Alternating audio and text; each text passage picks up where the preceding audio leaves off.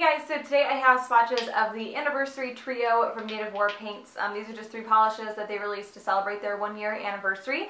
These are available right now, so I will link Native War Paints down below, or you guys can check these out, and I will get into the swatches. So the first polish is called Silver Nickels, and this is a clear-based glitter topper with all holographic silver hexes. There are large hexes all the way down to very small ones, and there's also a fine silver micro glitter running throughout this as well. And I'm layering this one over Orly's on the edge.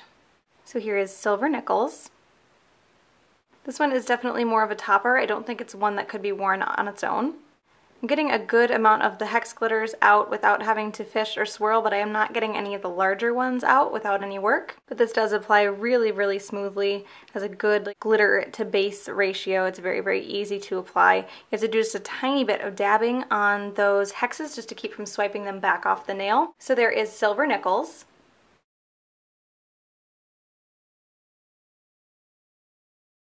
The next polish is called A Dream Come True, and this is a pink holographic micro glitter in a clear base. This is another one that I think would be best off as a topper, but this one you might be able to get opaque on its own in a few coats or with a sponge.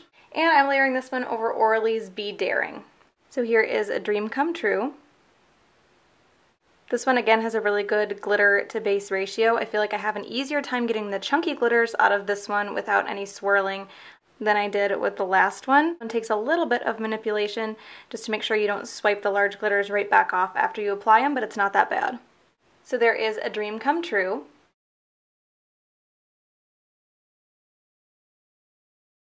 So the next polish is called Nifty Shifty, and this is kind of a black jelly base with a kind of multi-chrome, duochrome mixed into it. It goes from a blue to a little bit of a purple, and then there are also shifting multi-chrome flakies in there. I see ones that go from green to gold to pink, or rather pink, green to gold, and I don't know, this is just a really, really cool, unique polish.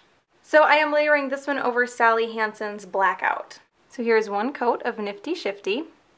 For my swatch pictures, I did layer this one up to opaque on its own. It took about 4 coats though, so I think your best bet for this one would be to wear it as a topper. This has a good formula. It's really smooth, really easy to apply, and you get those flakies on your brush without having to swirl or fish at all. So there is Nifty Shifty.